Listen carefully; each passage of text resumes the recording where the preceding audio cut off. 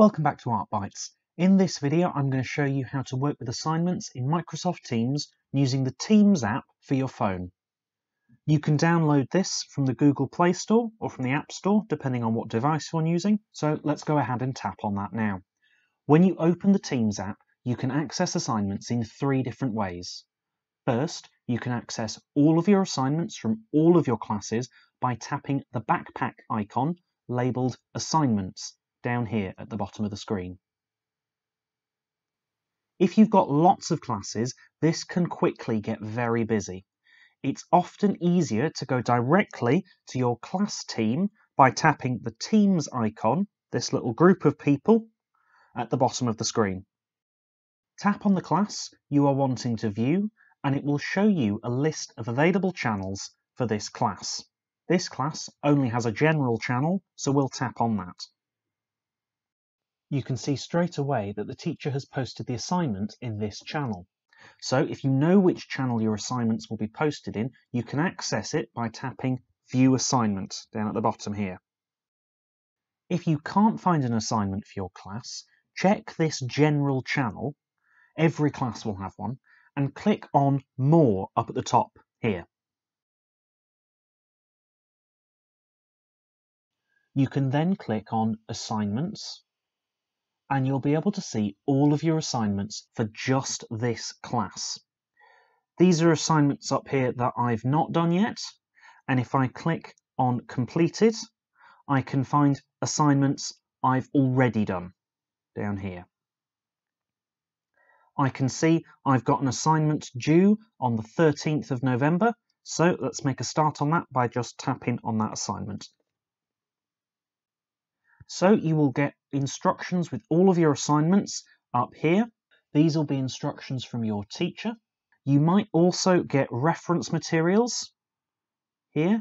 So that might be something to help you with your assignment. So definitely tap on those and have a look. If your teacher has made something for you to fill in, it will appear here under My Work. So if you just tap on that, it will open up in the app.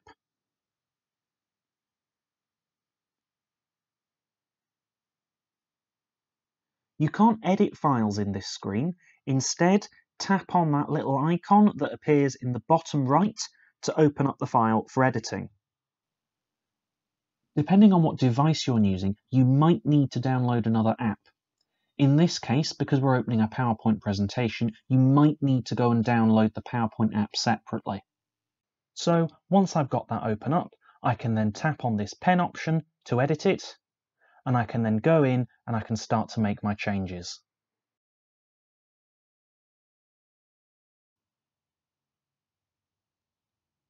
Once you're done, you can save your work by tapping this little tick up in the top, and then the back arrow up at the top again to take you back to that assignment page. Once you're there, you can tap Hand In at the top and it'll give you a fun little animation. If you don't tap Hand In, your teacher won't be able to get your work, so it's really important that you tap Hand In.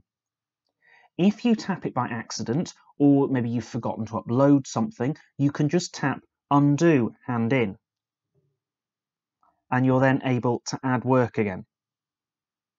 If your teacher hasn't given you something to fill in, or wants something else, you can tap on Add Work. You get a few different options. You can add work from the OneDrive, which is where all of your files are stored in Microsoft Teams. You can also add a new file. So you can choose between a Word document, a PowerPoint presentation, or an Excel spreadsheet. So if I make a new Word document, I'd give it a name,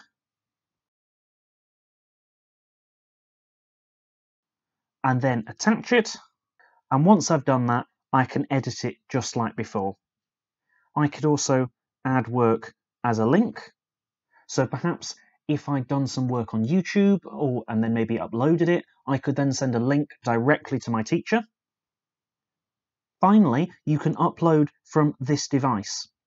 So if maybe you're doing drawings or creating something visual like a poster, you'd need to be able to upload a photograph of that.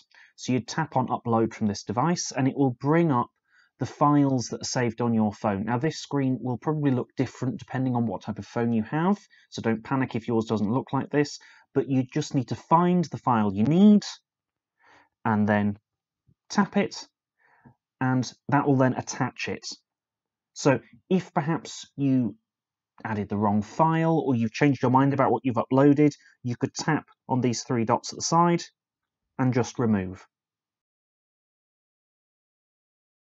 Once you've handed your work in, you can see what your teacher has said about the work by going back to completed work and tapping on the assignment.